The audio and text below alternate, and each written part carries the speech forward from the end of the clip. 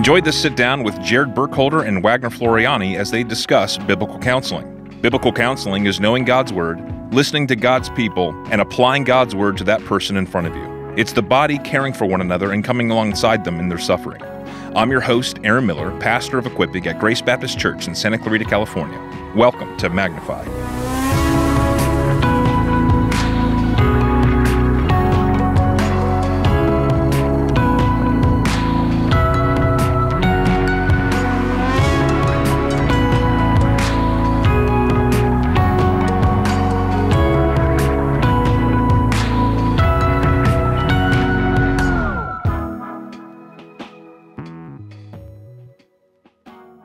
I hate all the prepackaged questions. What'd you have for breakfast, Wagner? I did not. That's why I'm ready You a for this. non-breakfast eater? Usually, especially if I have to do something, breakfast just gets my head cloudy. Really? Food in general gets my head cloudy. Really? I think you're doing food wrong. Or just some kind of autoimmune disease that I'm not aware of. That's also a thought. Have you ever tried the caveman diet? Just going gluten-free. The caveman diet? Just No. like healthy, free-range meats. There's so many wonderful fads out there. My favorite was a guy that I worked with in North Carolina. He and his dad both went on the cookie diet. I'm not making it up. It was like these dense, protein-laden cookies. And you would replace 2 meals with cookies and then have one normal meal. And I So feel you like replace a full meal with like a cookie. with just a laced up cookie. Like a dense cookie. That's That seemed intense. like a little, like maybe we've hit rock bottom here. Yeah, no doubt. I tried that with Oreos and it was a different Experience, I'm Different sure. Probably a outcome. lot more, enjoyable. Because the one thing I'm thinking about, these cookies can't taste good. Oh gosh, no. Yeah, no way. Well, we're coming back, right, from visiting fam in July. Made this pit stop in Sacramento, as one does. And, That's one does. Love Sacktown. dude, hands down, the worst airport food, ever. Have you been to the Vegas airport? I have. That's just overpriced. That's the It's difference. just disgusting. Like the carpet is oozing things. Like You're it's not literally moisture coming up from the carpet. 100%. Yeah, it's a direct pipeline from, the casino straight into the airport. But yeah, I just remembered distinctly stopping in Sacramento this past July and trying to figure out, okay, I need to do all the things that you do when you're traveling with a kid, right? Mhm. Change a diaper. Yep. Hydrate. Take a couple steps. See if there's anyone who's going to take a nap. And at some point, I should eat something. Yep. And I must walk that strip of the airport like 2 or 3 times in a row trying to find something. And it's all these either fancy sit-down restaurants or really weird, those magazine stands that sell food too. Yep. And you're like, where did these sandwiches come from? And It's here's the books thing. and sandwiches. $16-20 a pop Mhm. for a colorfully sketchy looking sandwich. We flew this summer with all the kids, and so we delayed lunch until we got on the plane to burn time because we had a 5-hour flight. But it just feels wrong to pull out food that fills the airplane with aromas. You know what I mean? It feels morally wrong. I don't know if anyone's done any work on the ethics. I mean, of you're flying and literally eating. creating a hostage situation is what you're doing. Yeah, sometimes people are pulling out stews or lasagnas or something. You know what? I feel like there should be A 3-course meal. somebody comes had out, sushi one time. Don't you bring fish on this plane, man? Yeah. I think we should all throw you out. which you have to presume is gas station sushi as well, just based on the quality of that Someone experience. in my neighborhood, probably weekly, maybe daily, is buying 7-Eleven sushi and eating it in between 7-Eleven and my house and leaving the chopsticks and container on the sidewalk. Regularly. It's not the same container because they mix it Just up. leaving this Sometimes little a message. California roll, sometimes they're doing a salmon roll. I'm already skeptical of the hot dog, and that's not even real food. Can you imagine putting raw fish from Yeah, 7-Eleven? I mean, the obvious into thing your is the insides of this person is probably not, 100. I mean, they're an American hero. They can eat whatever they want. Truly. They can eat whatever they want. The proverbial, what is that phrase? Iron stomach. Yeah, Iron that's stomach. it. That's it. Hey, Jared, fun parenting question just because I'm in that season of life right now. Yeah. Do all your kids share the same bottle? Gosh, no. No, like a drinking water. Say you guys are out and about, I mean, if we have to, we will. So you won't give your water bottle to your kids. My kids don't touch my water bottle. That's amazing. Dude, That's it's just, I do it all the time. it's like a meal in there when they're done. Oh, 100%. Oh, yeah. my word. Yeah. It's some fun treats afterwards unreal. for sure. Maybe I was raised in a third world country longer than you have. We guys had one water bottle for the whole town, right? Exactly. Yeah. Exactly. Yeah. The well. The well where Yeah. 100%. 100%. Well, listeners, you can tell from this exchange, I'm here with our Director of Care and Counseling, Wagner Floriani.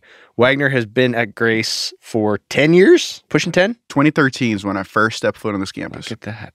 You've served in how many different roles here? Yeah, several. So I first came in just as a church member, as everyone.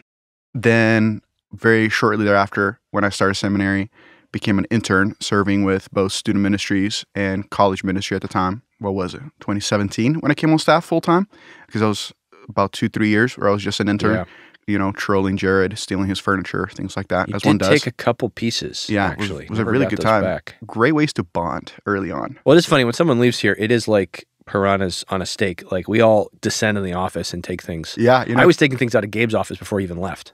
Well, that was a whole other thing because there was, I don't know if you remember the Gmod days, that was the Wild Wild West back then. Listen here, if you weren't here then, we had these modular buildings out there and all the student ministry staff had this one office separate from everything else. Right. And it was an amazing place. Exactly. And that's what I mean by Wild Wild West. Like it was free range, free game. You come in here. No running water. You're a law unto yourself, sir. Yeah. Yeah, actually no running water. That's a fact. It's amazing out there. Yeah, the Gmods were gone by the time I became a full-time staff, so maybe that was the cue. And at that point, I was serving as in adult discipleship, kind of giving support to different ABF leaders, grace group leaders, and really putting energy in men's ministry at the time. So that was 17, if my memory serves correctly. Took a 2-year hiatus in Kentucky while I was doing some schooling out there. Starting from 2019, came back here in 2021, helped out with Grace U, kind of getting into restart after COVID. And in the last year and a half, about 18 months or so, in this role as care and counseling director. So been a fun ride. You did college and first seminary out here, second seminary in Louisville, and now are back. During that time, the Lord has also given you a family. Indeed. Tell us about them. Yeah. So when I was in Kentucky, actually, got to meet my wife, Sid, while she was here, which is a great way to get to know somebody 3,000 miles apart. And part of what brought me back here was to get married, which was a wonderful choice. We've been married since 2021. And now we have baby Juniper, who is just over a year old. And we have one more baby girl on the way, which by the time this comes out, she better be out here. It better be scary if she wasn't. By the time this is out, otherwise she's going to be grounded for a long time. So yeah, baby Juniper and Luana is our newest Luana, little girl. I hadn't heard the name yet. Yeah, that's amazing. Yep. So today we want to talk about biblical counseling, just counseling in general. I think so many people have so many strong, visceral reactions to biblical counseling on either end of the spectrum, right? There are those who think that only a very strict biblical counseling model represents Christian faithfulness. Anything other than that represents compromise and will certainly doom the participant to a fiery judgment. Other people see that have had a bad experience with biblical counseling. They kind of see it as take 2 scriptures and call me in the morning kind of thing. So there's a lot of strong opinions about that. Why don't you just talk about how you and how Grace has navigated that? Because one of the things I love about us is we don't like hang a sign out that we're with this particular organization or this particular tribe.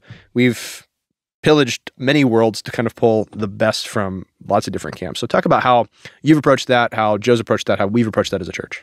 Yeah, those are great questions because I think so much of the reaction that you're talking about has to do with an experience that is negative, right? So regardless of the spectrum in which someone is coming from this conversation, they really are reacting to some degree to a negative experience, be that a negative experience of someone that only treated and cared for someone on a physical standpoint, as if all that it means to be a human being is to be a brain on a stick, right? That if you just get your inner chemistry straight, then you're going to be the kind of person that you need to be, and and your kids will not get in your nerves anymore. That's one end of the spectrum that just would neglect any kind of spiritual connotations to my behavior. But then the other end of the spectrum is this kind of experience that would demand almost a spiritual kind of perfection, right? That there is an idol and a sin behind every kind of dysfunction and every kind of difficult behavior. And those things may or may not be true, right? One of the things that we do well here at Grace is we are very intentional about not rocking flags here. Yep. But at the same time, we do a very good job of maintaining a network of friendships and collaboration. And I think there's just a spirit of collaboration that I think is evident, even just by navigating our offices, right? And then as you get to know our people, we do really well at desiring, at least, right, to be neighbors with folks in our valley, be neighbors with folks that would partner with us in ministry. So when we're thinking biblical counseling in particular, that's a similar kind of spirit, that our goal when we're thinking through counseling is not to represent, definitely not to represent the entirety of the biblical counseling movement, but certainly to care for our people. I think that focus of member care is one that to some degree even made sense for me to come back to Kentucky to take this job. Yeah, totally. Right? I think when we're talking about biblical counseling, at least when we talk about biblical counseling at Grace, really the language that we use consistently is one of member care. What does it look like to care for the physical and spiritual needs of our people, especially in seasons of profound trial and suffering, right? If there's one thing that is consistent in life is that the experience of suffering is one that is disorienting. So when we're talking about biblical counseling, we really are describing that experience of coming alongside another church member with the clarity and wisdom of God's word and with the desire of leaning on together on how the Lord help us through seasons of profound suffering, through seasons of profound confusion. Certainly, there is more that we can talk about that, but at minimum, right? At minimum, we're talking about biblical counseling. What we don't want to hijack is the simple one anothering experience that happens when one member cares for another member with Bible open. Yeah, sometimes I think just the very word biblical counseling can be a trigger point, but I mean, we're really talking about soul care, right? We're talking about that as pastors and directors, as people who care about the gospel of Jesus Christ and stand on the sufficiency of God's word, we just get to minister to people's souls, right? I think it's interesting. Tons of people have written recently, I mean, this isn't recent, but Charles Taylor, Truman, Alan Noble, others have written about how therapy has become a gospel unto itself. You listen to any podcast from people in Hollywood, musicians, artists, authors, everyone's talking about how they're in therapy, and there's a salvation or a redemptive ethos through that, right? That if I can just go through therapy and figure myself out, then I can kind of fix my own problems. How do you see that in the culture around us, and what's the insufficiency there, right? So if everyone around us is going, therapy really helps, right? You know, as I've discovered myself, I feel like there's been a liberation and even a salvation.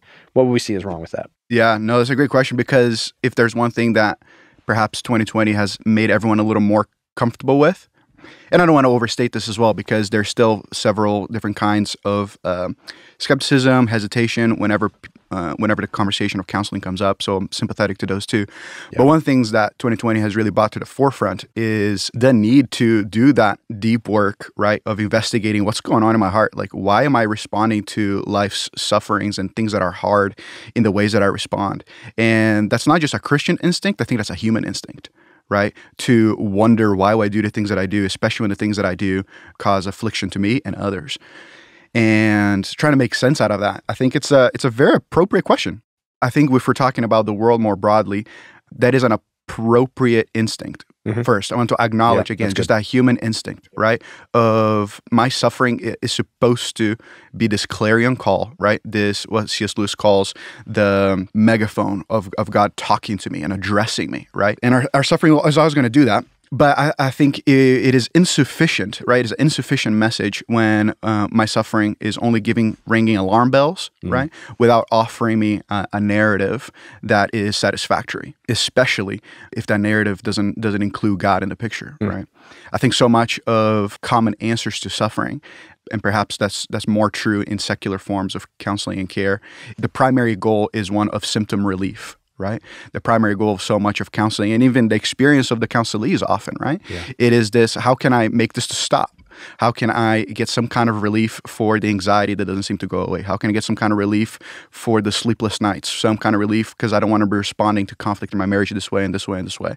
Part of why I say that's unsatisfactory is what happens when I address, right, one aspect of relief in this kind of suffering, and then the next kind of suffering comes, right? The next kind of trial comes. Am I just going to have to restart a cycle all again, or will there be some lessons at some point that I'm going to learn to figure it out?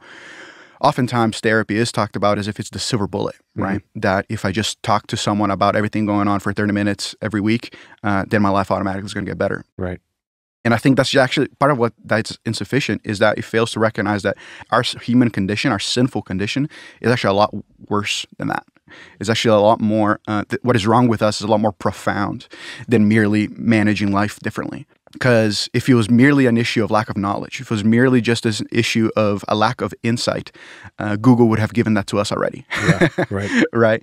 If I just needed a little piece, just a golden nugget to fix my life and live the perfect life, or even if it's not perfect, just the ideal one, right? But it is not an issue of knowledge. I think the Bible offers us a more robust understanding of ourselves that recognize that what is wrong with us is actually a lot more rooted into who we are, because that's what we talk about when we talk about a sinful nature. But also we recognize that the Bible doesn't start with that, right? The Bible starts by recognizing that what it means to be human first and foremost is to be made in orientation to your Creator. And therefore, I think if we're trying to address what is wrong with us, yes, we've got to acknowledge our sinful nature, but more importantly, we've got to acknowledge that we were made to exist in a relationship with our Creator. And that includes in the context of our suffering. That's good. Yeah, I think it's one of the things I've appreciated about my friendship with you, and I think even some of the resources that we've interacted with over the last couple of years, because I think on the other end, there can be a reductive quality sometimes to some corners of biblical counseling that only think about sin, right? And don't really think about the holistic nature of what it means to be human. Right. And I think in some ways, it's almost like a neo-Gnostic denigration of the body, right? There's this real suspicion that like, I don't think your body really contributes to anything. You're just a soul. You're just immaterial. So we only direct our counseling and even sometimes our shepherding towards the immaterial side, not cognizant of how God has created us as holistic beings, right? You've done graduate work on that. So talk about that. How do you understand the interplay and the interrelation between the immaterial and the material, how the body shapes and in many ways dictates our experience as humans? Yeah, that's a good thought.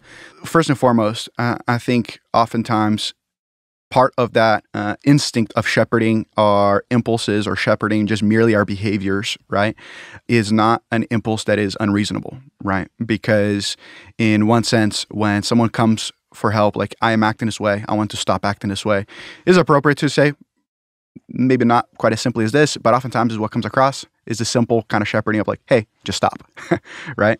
In practice, we know it's a lot more complicated than that. But part of what's insufficient about that, and I think we all experience that in different ways throughout our lives, especially as we receive just advice and care, friends that, are participating in our lives during the hard seasons and want to be helpful. What makes that insufficient is because as human beings, our actions are not only they're never neutral, right? They never come from a place of neutrality, more importantly. I think the scripture is very clear to use the language of our hearts as the control center of who we are. And therefore, out of the overflow of our hearts, right, our mouth speaks, for example. Similarly, then, if we understand theology of the body and all the different dynamics of what it means to be human, I think David Powlison puts this very simply in a helpful way, is that every human being has these three categories, right? Physically embodied, socially embedded, and spiritually embattled. Those three categories, that what it means to be a human being and the human experience. What it means by physically embodied is that in a very real way, our bodies tell our story, right? In a very real way, our bodies not only inform, but as you said, dictate who we are and what we do. And part of what we see even in Scripture is that all things in creation are meant to say something true about who God is. And that includes even our embodied selves. And, well, there's a lot of different caveats into how we can explore that. But I think that the piece that is really, really important is that every human being, they carry in their body a particular story, right?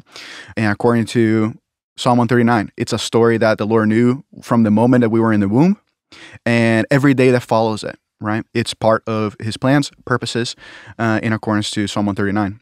And salvation doesn't obliterate that story, which I think is so absolutely not. In James K. Smith's new book, he talks about that, how one of the beautiful things about the gospel of Jesus Christ is God redeems our past. He doesn't whitewash it. He doesn't obliterate it, right? That's right. And so if we have a paradigm of counseling and discipleship that really does that like sees salvation as this moment where anything before that doesn't count or doesn't matter or doesn't speak into the present, then we really don't understand how humanity and life works, right?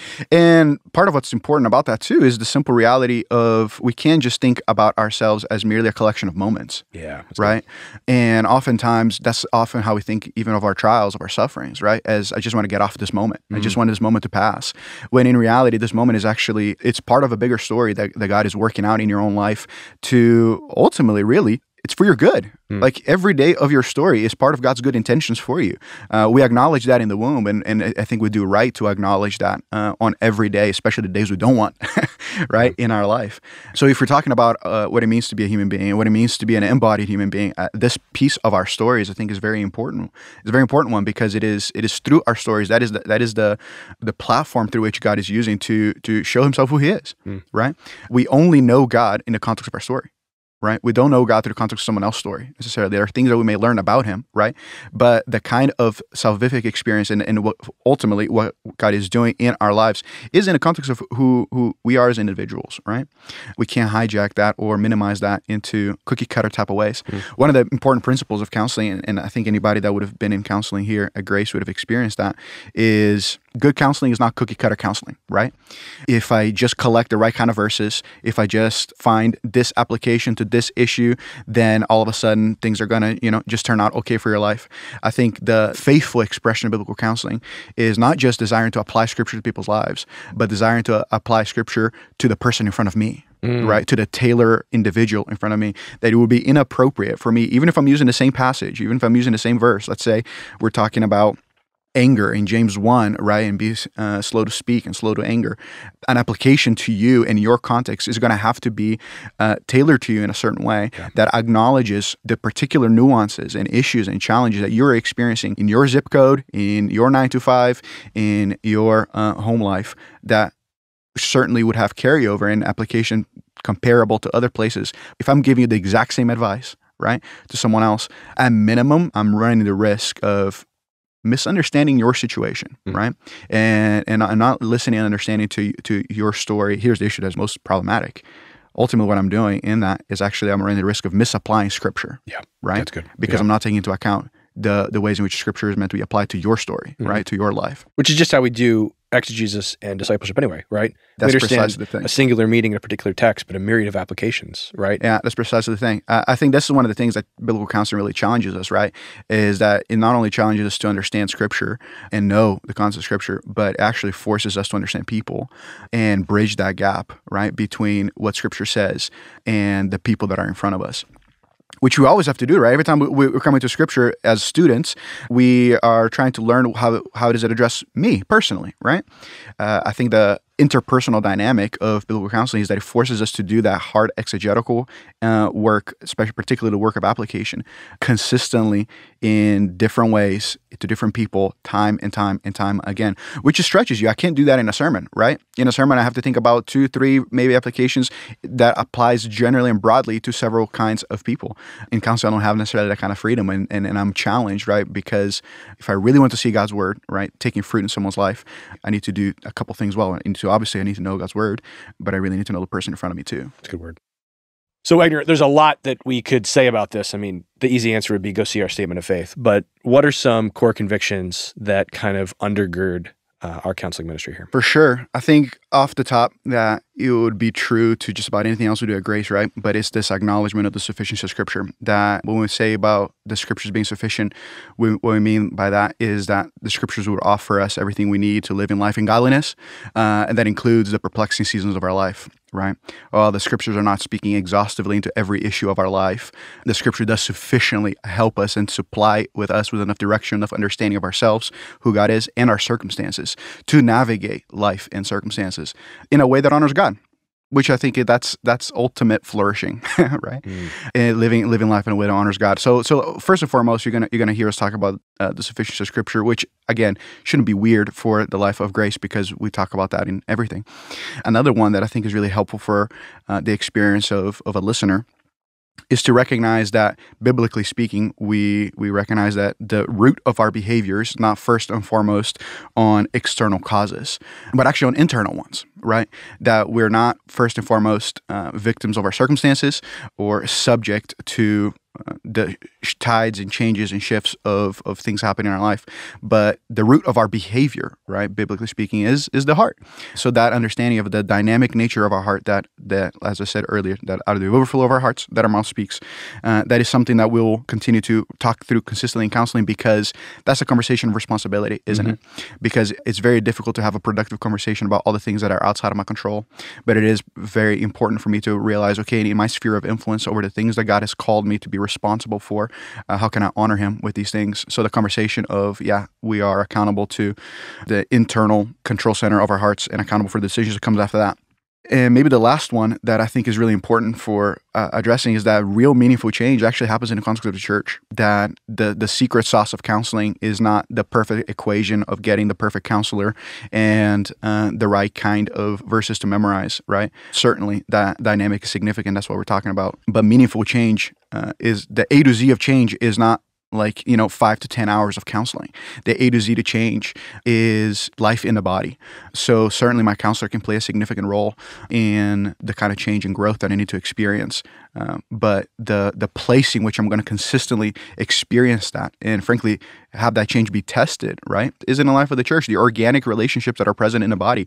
And the consistent factor, if we're talking about, biblical principles, is that the church plays a pivotal role into the kind of person that I need to be. Yeah. Right? Right. I always tell people that in counseling that it's going to feel sometimes like change happens in this room here, that That's nothing's actually happened. We just talked, right? So it's when you leave and put these principles into practice and then have the accountability, encouragement, support of other Christians who love you and love Jesus to kind of facilitate. That's exactly right. I think one of the lines that we often use in counseling, right? Obviously, I mentioned earlier about how counseling is not the silver bullet, that just because we're in the room, the magic happens.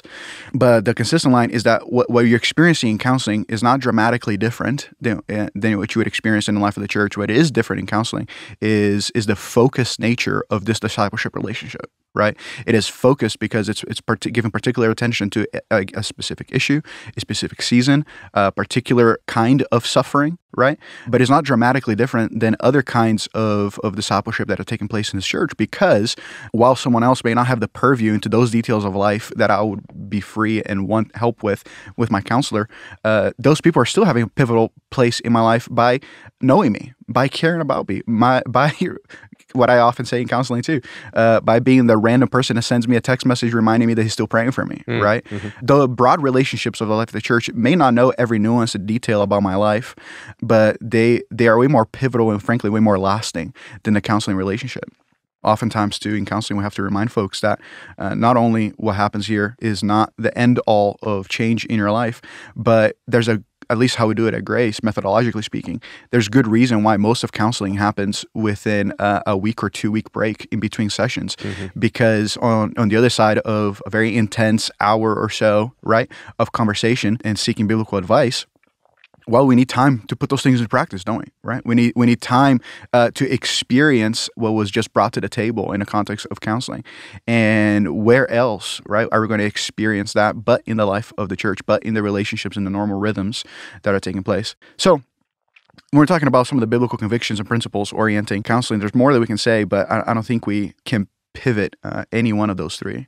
I think that's the beautiful thing about what happens at counseling here in a church context is it's really not something wholly other, right? I mean, it really is the same kind of stuff. It's like Taco Bell, right? It's just the same stuff. It's just like Taco Bell, he says. Maybe more cheese sauce in this particular one. That's awesome. But it really is like, it's remedial discipleship, right? It's really intense discipleship in a particular area, but all of that is not divorced from and certainly is dependent upon ongoing discipleship in other areas, which is why it's hard sometimes when someone outside a church context comes for counseling.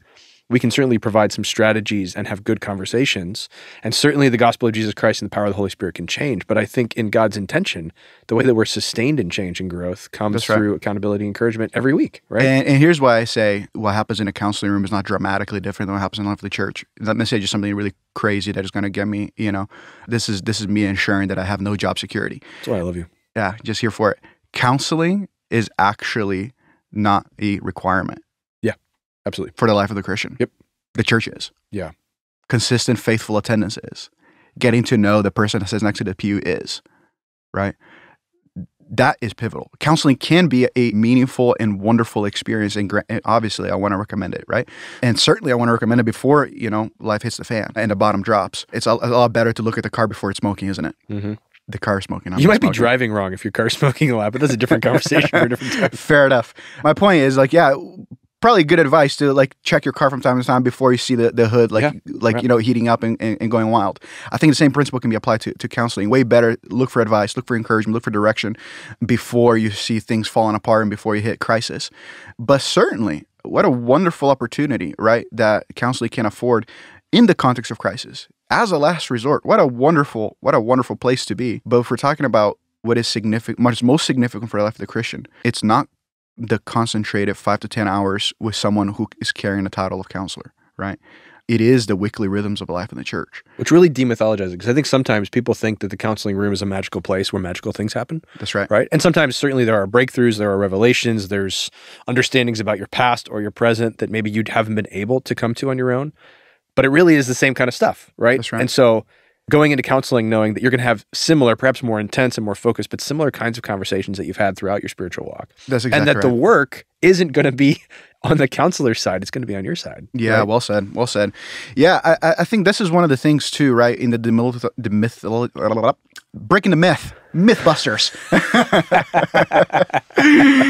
The Mythbuster episode of counseling here coming to you at Grace Baptist Church. I like that. Breaking that down is to realize that any good church, tons of counseling conversations are going to happen in between services. Yeah. Tons of counseling conversations. Just like spiritual discipline, Precisely. quote unquote, conversations happen all the time, right? We think about spiritual discipline as this big, like, you sin, now we kick you out of the church. But really, spiritual discipline in essence is calling people back to repentance and faithfulness in Christ. 100%. So it should be happening every single day, all throughout Christian relationships. 100%. Yeah, I think it's such a wonderful thing. Say, like I say, in between service, after service, I'm walking around the patio.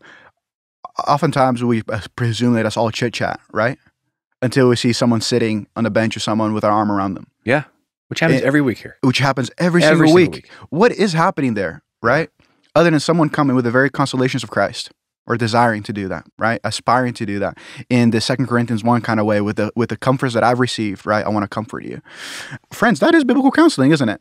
And I think part of what makes counseling feel like, the oogie boogie is this presumption that the formality of it is what makes it work. Yeah. When in reality, that's the formality is just a format. It's just a format. Yeah. Exactly. It's a tool. It can serve, and it does serve. I mean, I see. I do it every day, literally. But the function of it, right? Not just the form, but the function of it is one another discipleship in the life of the church. Hey, Grace family, registration is now open for our spring marriage ministry, Reengage. Starting January 17th for 15 weeks, we will meet together to learn about God's design for marriage and apply biblical principles for building a healthy relationship.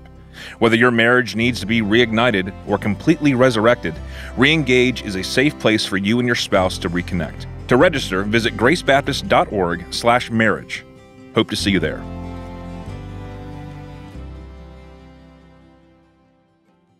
So talk through, I think, for a lot of people, it can feel like admitting you need counseling, going to counseling feels like defeat, right? It feels like you're admitting, like, I'm a terrible person. I should be able to figure this out on my own, but I couldn't. So now finally I have to go get counseling. Talk through how you would encourage someone like that, and maybe just give like an overview of what the process is like. Because again, I think it can seem really magical and tons of sympathy for that, right? I think even perhaps before that sense of defeat, it's an uncommon experience to have a measure of shame kind of coming into the kinds of disclosures that counseling presumes, the kinds of openness that the counseling room is intended to carry over, more than thinking that I really need to figure out life. And I ran out of resources. Now counseling is my last resort. The shame really comes with the sense of, why is this really happening, right? What is wrong with me? And I think the encouragement there is to recognize that, like, for the friend that is navigating these kinds of questions, all I want for him is to know another friend that can say, hey, you're not crazy, right? That those are my questions too. 100%. Right? That I go to sleep just as conflicted as you do about why things are the way they are. Why are things just so stinking hard, right? I mean, I don't know, many times I have thought about that, right? Going to sleep in the middle of, caring for children and all the things that make life difficult. So I want to acknowledge that for the counselee seeking help, he has a lot more in common with everyone else than he's aware of. Second of all, I think just because the word I use, shame, I think that's something that is a lot more prevalent and way less understood than we give ourselves credit for. One of the things that I often talk about is that shame is never something that I see in an intake form as a presenting problem, as an issue that I'm navigating, but it's in every single counseling room that I've ever walked in my life, right? Simply because if we're talking about our problems, if we're navigating our struggles and even trials of life, shame is that instinct that is always driving me towards hiddenness as opposed to openness, right? Shame is that instinct that is driving me to cover up out of self-defense, out of self-protection, rather than allowing myself to experience the vulnerability that comes when I entrust myself to the care of someone else. So for the friend here at Grace to get a sense of what counseling my look like here at our church, we try to streamline the process really to address some of those things early on. Yeah, the goal is not to check IDs and make it as hard as possible at the door every time, right? There's no tithing threshold? There's actually no tithing special. Yeah. I mean, I've tried to pitch it a couple of times, but especially going to the diaper fund. But the intentionality of our process of pursuing counseling is one that is intended to, one, put responsibility and ownership on the person seeking and desiring formal counseling. But the way that looks like is to maximize that experience of what I call pre-counseling, right? What is the work that is going to be important to be done before someone ever shows up in a room, which for us looks like filling out a counseling application that includes principles of, hey, these are our guidelines of what counseling looks like. This is what you should be expecting when you sign up for Counseling at Grace. Includes an intake form that unpacks a little bit of different details of life. Well, it's not a little bit. It's a very lengthy application. I even have a little note at the top that it might take you 30 minutes to get through it. And in the intake form, like I said, we have different details about life, personal information like that. But also my favorite part of that is the last page of our intake form that is literally stated as a pre-counseling journal, where it's just a counselee answering 5 particular questions, long, like stream of consciousness type of way, just long form kind of way to start to explain, start giving a sense of what is going on, what's happening, what has been done, and what I would like out of this experience of counseling. And then the last piece of our application is our consent form that explains what we mean by confidentiality, which I think is really important principle, because I think especially in talking about the fears that come into counseling, the issue of, the who knows, right? Who knows about this? Especially if I'm at my church, right? And I'm going to be counseled by my pastors. I think that can feel very daunting and intimidating sometimes. And that's why in our application, we explain that, when we say confidentiality, really what we mean is our goal is to steward your story, is to steward that with the greatest honor, is to hold what you have to disclose in a way that upholds not only your dignity as a human being and made in the image of God, but certainly as a church member, upholds that which is delicate and deserves attention and care in a way that I'll hold it as if those are my hurts as well. But certainly what we don't mean by confidentiality as well is this sense of secrecy, right? And this shady kind of way that we're going to keep things secret is the right word. Yeah. And then what's the average length of time for counseling? And then what's graduation look like? Both great questions. The average length, even in our application, we require for members to commit to at least 5 sessions of counseling. So at least 5 hours. The average case, though, not uncommon that after those first 5 sessions, you really start getting ground, you start really understanding your counselee and your counselor, vice versa, that relationship gains footing. Not uncommon for most counseling that happens at Grace to last at least 10 sessions. Really because, again, I say this all the time, and this is probably the most consistent phrase in this podcast, is that in the context of counseling, time is our best friend, right? That there is no shortcut. There's no door number 2 that makes this painless, that makes this easy, that makes this fast. There's no rushing through godliness, right? But in the context of our suffering, that all we want is to make it stop, right? And part of why time is a best friend, and I think counseling allows us to see that, is that it takes time to experience the pain and suffering of life with a fresh vantage point, with a fresh sight of what God might be doing with the things that are most perplexing in my life. Because here's the crazy thought about counseling, friends, is that counseling may not resolve your issues, right? But it can give you fresh tools and fresh perspectives to navigate it more effectively in a way that perhaps is a little less debilitating, and certainly in a way that with fresh energy and capacity to engage it. I think that's the hope ultimately, right? That's what we would love to see the Lord doing in every counseling room, is to see people graduating with fresh hope, even if their lives are exactly the same when they first started, because usually they are. And the beautiful thing about graduation as such is it's not like, okay, now we took the training wheels off, don't crash into the tree down there, right? It's that person then, Lord willing, is released back into their ABF, their grace group, their community, that might not even know the particulars of what they've been counseling through, but is going to continue to point him to Jesus and continue to sustain him in that. Right. Yeah, the language you use here is continuity of care, right? Yeah. So graduation is really not, it's not necessarily a resolution of all things, but it is a measure of clear insight into why did I come into counseling, and did I get what I wanted to come from this experience? So really, we're not talking about some kind of revelation or breakthrough. Rather, we're trying to talk about in my scope of responsibility with what God has given me, right? do I feel capable and competent to navigate that in a way that honors Him, in a way that because counseling allowed me to even extend to some degree the circle of care of people that know and people that care for me, so that several of my relationships have a counseling feel to them because of this experience of counseling. Certainly, I'm painting broad brushstrokes, but I think part of why it's important to highlight is the simple, again, reality that counseling is not a mystical experience. It's something that happens in continuity and that is consistent with everything else we're experiencing in the life of the church as well.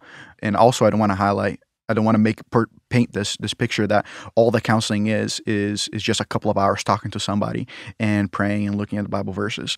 Yeah, there are several cases and several scenarios where it is perfectly appropriate to maintain a counseling relationship that far transcends the 5 or 10 session mold of things. Well, let's talk about that a second. I think as a committed cynic and skeptic over my whole life, I always like to think about the other end of things. And so realize that there are people who've had bad experiences with biblical counseling, and there's certainly caricatures out there. Right. So just name some. What are some of the caricatures I think that are thrown about what biblical counseling is? And then how do we seek to not be that, seek to navigate those? I think a common one, and we've already talked about earlier, is the sense that the things are going in my life are going wrong because I just don't know the right kind of information, right? I think the world can do that. Like if I'd only read Psalm 4 twice, 100%. Then I'd be fine. And again, the world can do that as well, right? 100%, I think so much of secular therapies can be like, if you just learn yourself a certain way, then you would unlock your full potential. Literally, that's a book. Yeah.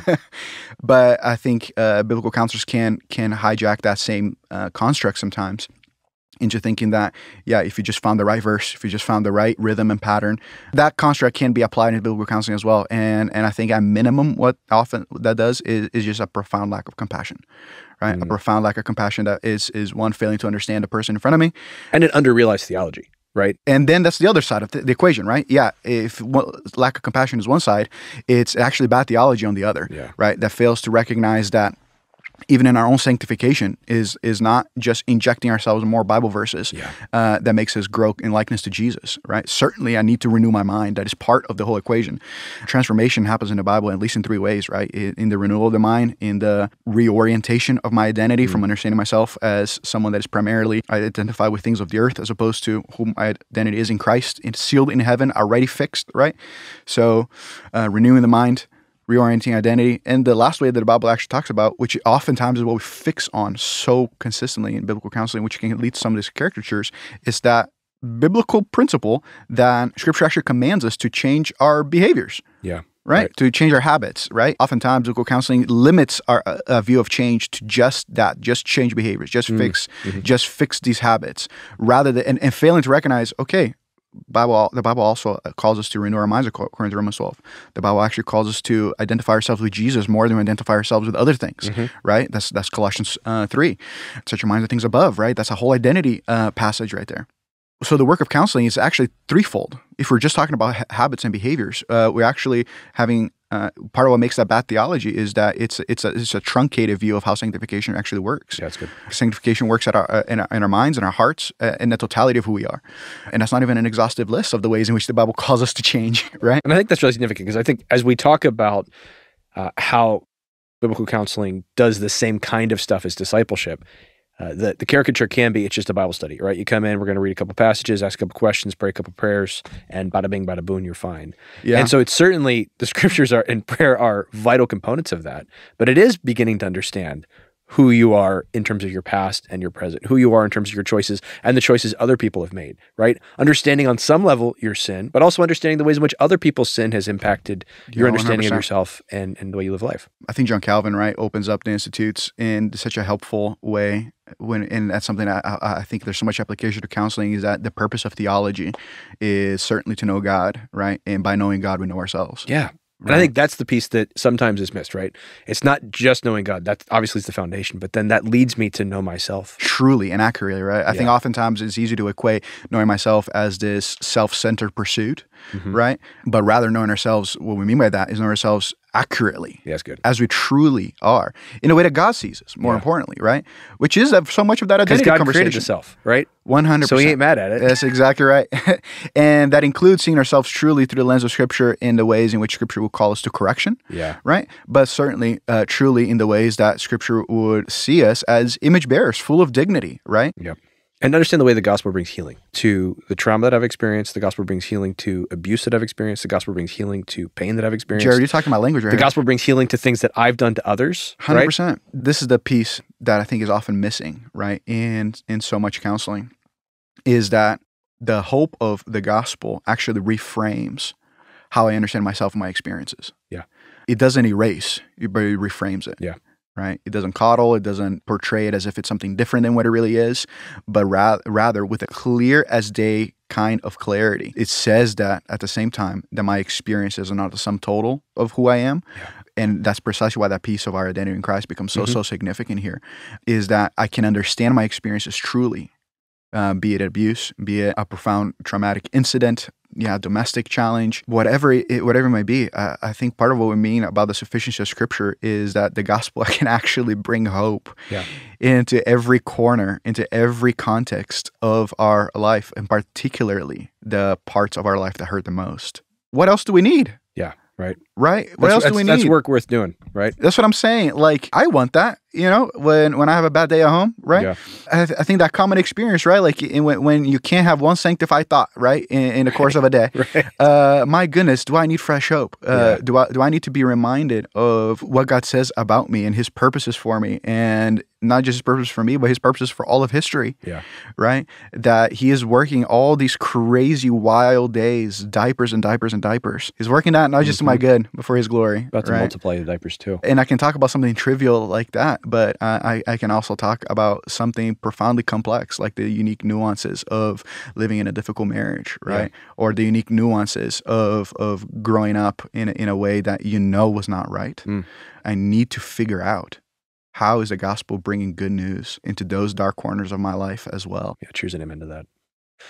Okay, so let's just get to it. I always like to ask the question that is on a lot of people's minds. So I think when we think about biblical counseling, a lot of times the presumption is that countermands, replaces, stands in opposition to certain techniques advocated by psychologists, and even the use of medication to reduce, treat, ameliorate certain problems. So good word. What's your perspective? What's Grace Counseling perspective? Yep. Nay, what's our perspective on That's that? right. Wagner? That's right. Well, several things come to mind. I think the first and foremost that is just important to say it until I'm blue in the face is that when it comes to medical advice, biblical counselors are not medical practitioners. Thank you. Right? That's first and foremost. And as it relates to the physical health of a counselee, that is a discussion that he should have with his medical doctor. And certainly those things can come up in a counseling room and even in our intake. Like, we ask for questions related to medication just so we can understand some of the dynamics at play. It's unethical as a biblical counselor to speak authoritatively into something that is not my jurisdiction, right? Yeah. In the same way that I wouldn't speak into a legal case. Right. And it's important to delineate that doesn't do any violence to the sufficiency of Scripture, right? Well, 100%. Because I think here's the thing, right? Like, if you need financial advice, like, your CPA is going to help you, right? If you need medical advice, your doctor's going to help you, right? Part of what biblical counseling is trying to do is not to create a distinction between spiritual advice and physical advice, but rather it's trying to focus on counseling from the Scriptures. Certainly, financial issues will come up in the concept of biblical counseling, right? What are biblical principles that will give us wisdom to navigate and care for our finances? Is the context of counseling going to tell you where you should invest all your pennies? Probably not. Probably right? Bitcoin, right? That's right. Yeah. Exactly. But I think the issue of medication, like, it's not dramatically different than that. And it's easy to think that it is different, but it's really not. But second of all is that, yes, medication can be helpful in the context of counseling as it relates to symptom relief, right? That's really what we're talking about. It's not my place of a biblical counselor to tell you that you should take this medication or that medication, or maybe you should just jump on a medication necessarily, right? It's not the kind of advice that I think is helpful for the counseling room. But certainly, I think instinctively, I know the fact that if I have a headache, a Tylenol is going to be a great means of grace to care for that headache, right? So that I can listen to my child scream with a little more patience. I often say this as well, that, like, it's very hard to be sanctified and be tired at the same time. So sometimes the most spiritual thing you can do is take a nap. Amen. Right? It fixes a lot of problems. I'm telling you. And again, I'll tell you, a nap is never addressed any heart issues that I have, but certainly allowed me to have a much better heart, Right. in many of the issues that I navigate. So when we're talking about medication, I think I want to address that just the physical components, right? That because we are spiritually embodied human beings, our problems are never merely spiritual, and they're never also merely physical, right? They are always having an interplay with each other. So yes, medication always affects our spiritual life in some ways. Like it can, right? Yeah. It can affect our spiritual life, positively and negatively for that matter. So those are my big caveats, right? What I don't want to express is the simple thing that all of our problems are easily fixed by just taking the right pill, by just getting the right kind of cocktail. And just right? in the same way that just generally in this conversation, we want to avoid reductive solutions to complex problems. Exactly right. I think on either end, either on like the super conservative end or the secular end, just recognizing that God has made us as complex creatures. That's and right. so anytime someone tries to give you a ridiculously simplistic answer to something, it's almost certainly wrong and will do more damage than good. But here's the thing, too, though, that I want to have a lot of sympathy in this particular conversation, because this is the point of sensitivity on it, that it's an appropriate one. There's a lot of sympathy for that. That as a sufferer, what I want is to make my suffering go away. That's good. Yeah. Right? Yep. Which is okay. It's okay to want your suffering to go away. Absolutely. I mean, creation itself is groaning with you, my friend. Yeah. I think oftentimes the angle of medication is with this promise that my suffering will end just by taking this medication. And at times it does, right? At least in the acute way in which it's being experienced, right? Between that and your doctor, that's something that comes out okay, great. What I don't think is helpful, though, and I think that's a posture that is all too common, is that all that I need is for my suffering to end. Yeah, that's good. That's all that I need, which is, again, symptom relief is not the end goal of change.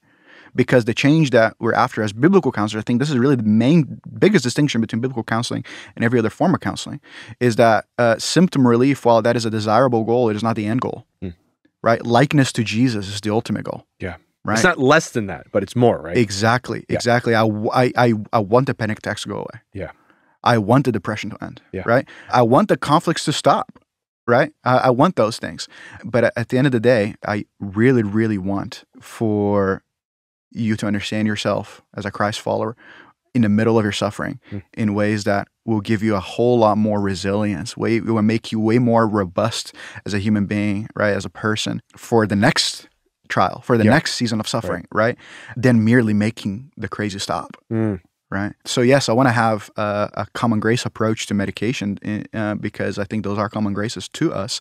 But I certainly don't want to paint medication as if it's the silver bullet. Because, I mean, yeah, we all know stories too, right, of the experiences that weren't positive, right, in the context of pursuing medication. So it is not a one-size-fits-all, and that's why we depend and lean on the wisdom and proficiency of professionals, right, of different sorts and different kinds. And every person is always just going to be one person, so we can't paint broad brushes. And here's the thing, the devil's not behind a peel, but neither is the Savior. Yeah, that's a good word. Right? That's a good word. Well, listen, I hope you can hear one of the things I love about Wagner and just appreciate about his leadership here, and this is true not just of Wagner, but of the volunteers and staff members that he's training for this, is that there's a really kind, humble, gentle, nuanced approach that I think avoids some of the pitfalls that we would see throughout this. Understanding that people are complex. You said it several times that the people are not monolithic, right? Every person's unique. And so standing on the sufficiency of the scriptures, inhabiting nuance, loving people and being kind and empathetic about what they've gone through, desiring their best, desiring their flourishing through Jesus Christ.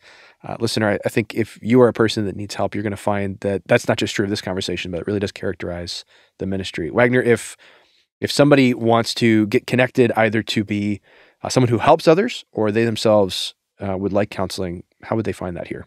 Yeah. First and foremost, if you have a question about counseling, you should ask. The beautiful thing about Grace Counseling is that it's not just a collective of individuals. We very much try to maintain a team approach, which means then, if you ask just about anybody in staff, they should be able to competently clarify some of these questions about counseling. I always encourage, let's brainstorm before we ever get in the room. Right? Before we ever start a counseling process, let's just spend some time brainstorming. So that's first encouragement. But the second encouragement is to highlight that, the application process is meant to be a tool to serve you. So if you were to just pop in on the Grace Baptist website /care, you'll see right at the top our application to Grace Counseling. And you can spend some time reading over that, praying over that. That certainly will be an encouragement. But here's the thing. Our desire is always going to be to care for the flock, care for those whom God has entrusted under our spiritual care here at the church. So, And then if you were to pick a book or two that just been really helpful for you that are accessible to everybody, what would be some of the resources you recommend? yeah. So 2 books come to mind. I think I'm not so much concerned of people that want to be biblical counselors, but people that want to be good friends and by being good friends, caring for their friends with Bibles open type thing. First and foremost, I think Instruments into the Redeemer's Hands by Paul David Tripp. That's required reading for interpersonal discipleship and caring for one another, even his whole framework. It's how we frame everything that we do in counseling. That's first and foremost. And the second one that I think is just really, really good, helpful reading to understand our own hearts and the ways that the Scripture talks about it is The Dynamic Heart by Jeremy Pierre, who was a professor I had over at Southern. And similarly, I think if Paul Tripp kind of lays out for us the dynamics of interpersonal care for one another, I think Pierre helps us understand the nature of our own hearts as we care for one another. So require reading there. If there's one thing that I do consistently is read. So if you ever have more questions, please indulge me with book recommendations. I'll love that. Well, it sounds like people could also bless you with diapers.